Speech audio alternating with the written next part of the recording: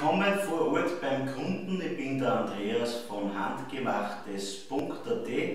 Heute machen wir ein bisschen was Praktisches, und zwar wir müssen heute diese Zimmertür ans Bodenniveau anpassen. In dem Sinn viel Spaß beim Zuschauen.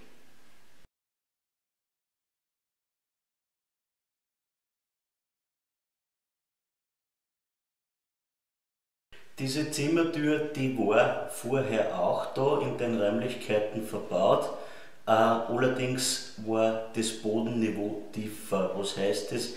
Man hat auf dem bestehenden Fliesenboden mit einer speziellen Behandlung drüber gefliesend, also Fliesen drüber gelegt, und deswegen ist das Bodenniveau natürlich etwas höher, und damit die Türe dann auch ihre Funktion erfüllt, müssen wir an der Unterseite etwas weghobeln, damit sie wieder schließt. Wie wir jetzt im Bild erkennen können, haben wir da unsere Türbänder und haben jetzt einmal die Zimmertüre provisorisch eingehängt. Wir erkennen da einen Spalt zwischen hier und da beim Türband, das werden ca. 1 cm wird das circa sein, der im Endeffekt jetzt bedeutet, dass das Bodenniveau genau um das Maß, das dazwischen höher liegt als wie vorher. Wenn man neue Zimmertüre beispielsweise kauft und der Abstand wäre minimal, so 2-3 mm, dann kann man da mit einer Beilagscheibe, die man hier praktisch einführt, die ganze Sache ohne großen Aufwand lösen. Das heißt, wenn das Bodenniveau wirklich so wäre, mit einer Beilagscheibe, wäre natürlich die Sache gleich erledigt.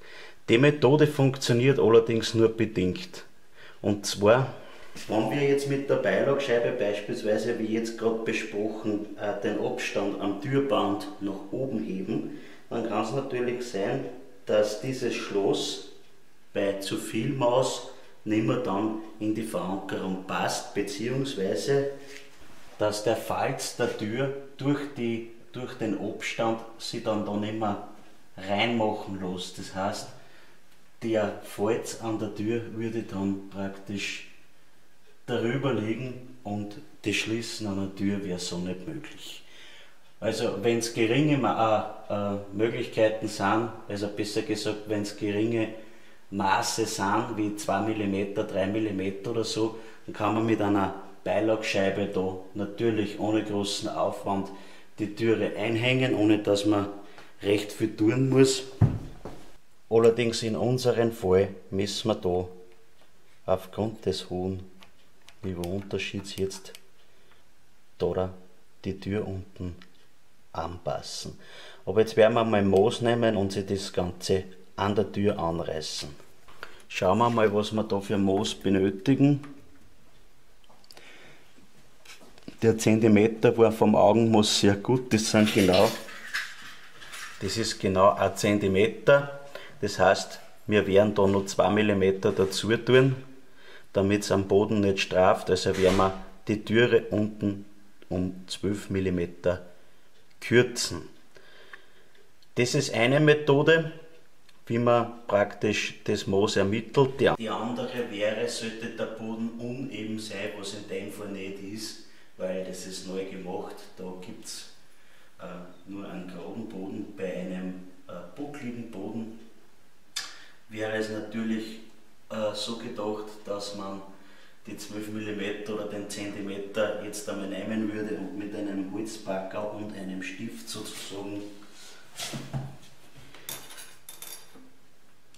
das Maß vom Boden, also dieses Bodenniveau, an die Zimmertür unten aufreißt und somit sozusagen den Boden, so wie er ist, anzeichnet, also bei eventuellen Niveauunterschieden am Boden.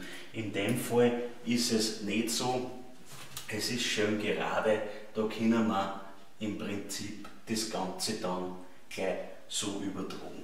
Ich werde jetzt einmal schnell die Tür raustun und dann werden wir es an der Tür anzeichnen.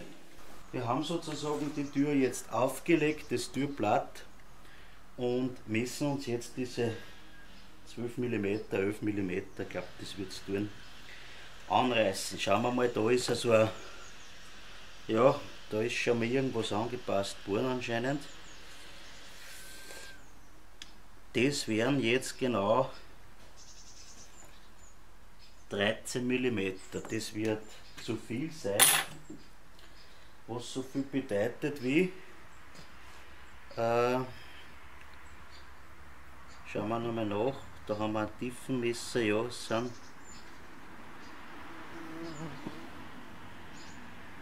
eigentlich sogar 15 bis zu der Kante. Das nimmt man normalerweise nicht, das ist ein Streichmaß.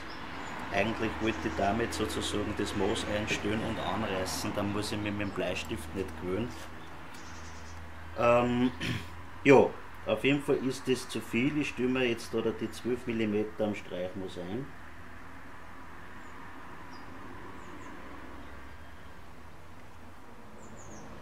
Das genau passt. Und reißen wir sozusagen mit dem Streichmaß da einen Riss entlang der Unterseite von der Zimmertür an. Dasselbe mache ich auf der anderen Seite.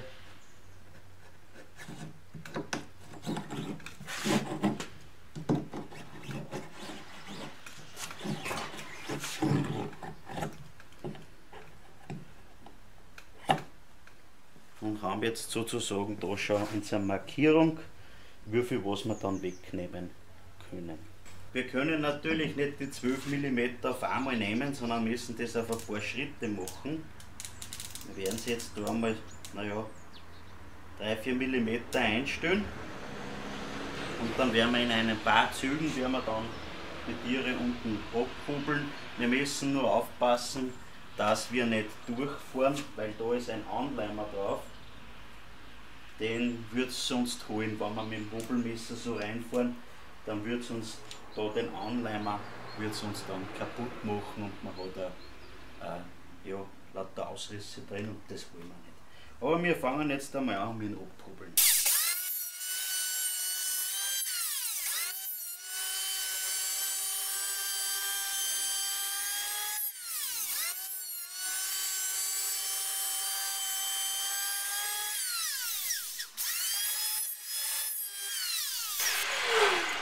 Da hat man jetzt genau gesehen, warum ich den Hobel mit dem Auswurf nach unten gebe und nicht nach oben, weil sonst hätte ich das Ganze im Gesicht und das ist ja auch nicht recht gut.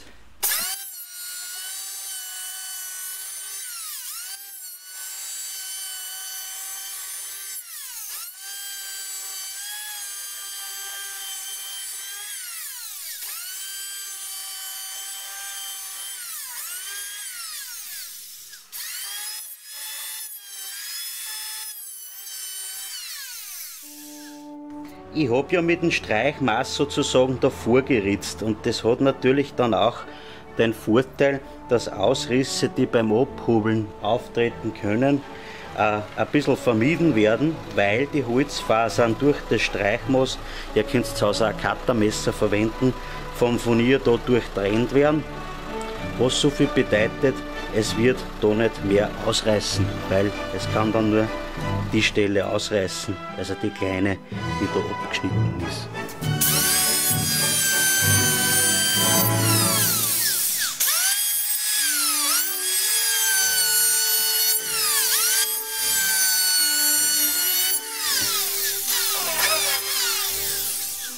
Und wie man sieht,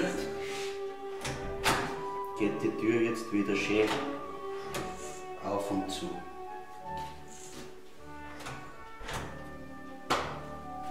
Das war's für heute. Danke fürs Zuschauen. Wir sehen Sie beim nächsten Mal. Tschüss, Baba.